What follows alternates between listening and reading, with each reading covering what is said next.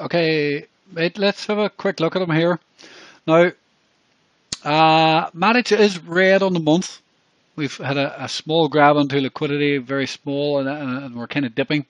So I would just be careful as long as it's red, okay? That's definitely one important factor because this could, if we rolled here, there's not much support in this. If we rolled over here and this failed, we're probably going here, somewhere here. So just keep that in mind. But yes, there is the potential that this, if we can get a bullish break here, you know, and it may need to be a new 3-day, but maybe we can come back up and test this. This could end up being almost like an Adam and an Eve. You get that Adam and Eve pattern, sort of like that.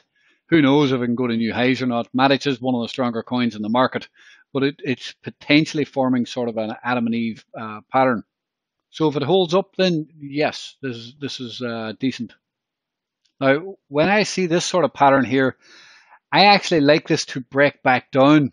Like you said that this is holding above the white 100.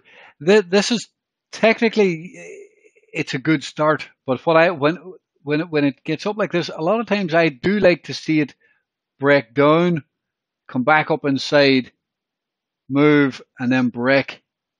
Okay, something like that. Just this, the failure, the first failure here, kind of allows the moving averages to potentially flatten out a bit. And when these get flat, then you can have better bullish structure. This is a good example. Well, you know, when they flatten out, you get that drop. See that drop down? And then price gets up again and it consolidates and then you break up. That's almost exactly what I was trying to talk about.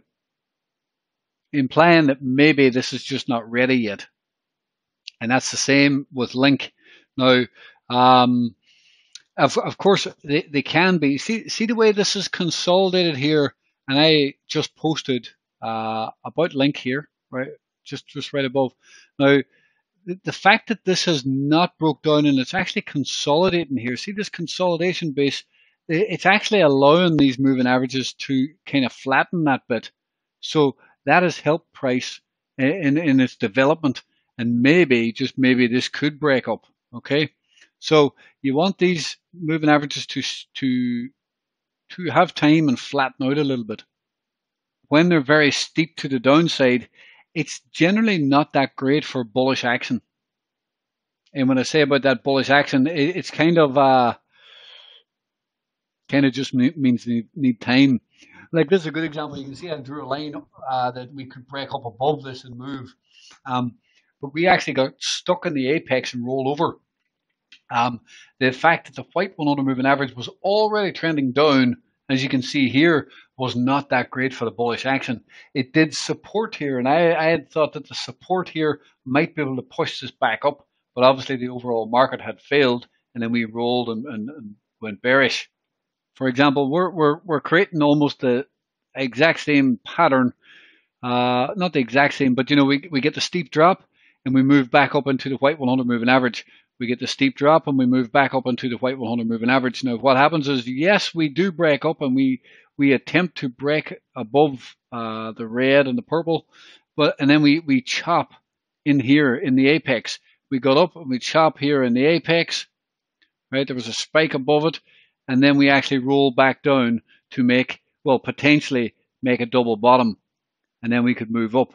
This is a very plausible pattern that could unfold. I do think the short-term action is bullish, but I think the larger pattern, we need work, and we might need to come back down at some point for a double bottom before moving out of there. So yes, potentially slightly bullish here, and I do think there should be moves up, but the overall structure, it might need to come back down and run stops. All these people will need their stops ran, and then come back down, form some sort of double bottom or whatever, and then maybe make our way back up being bullish. Kind of similar to all of these examples. You know, you think you're going to move away, but you actually come back down, create the double bottom, and then you run. And then it actually came down and stop onto all of that, and then it ran.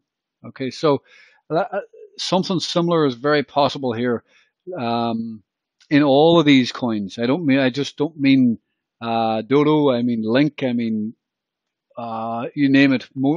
90% of these coins will probably do something like this, right?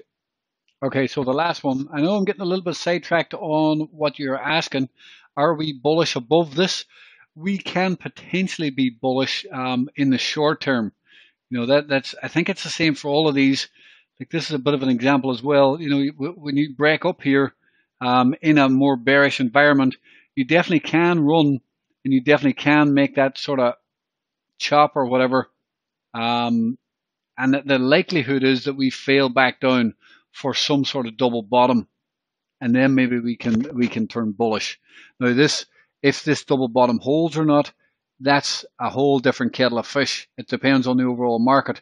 This could in fact form a larger bearish structure that may want to break down again.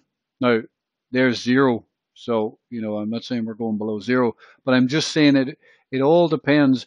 And my preference at this point is we're probably going to do something like that. So to answer your question, in the short term, these are potentially bullish.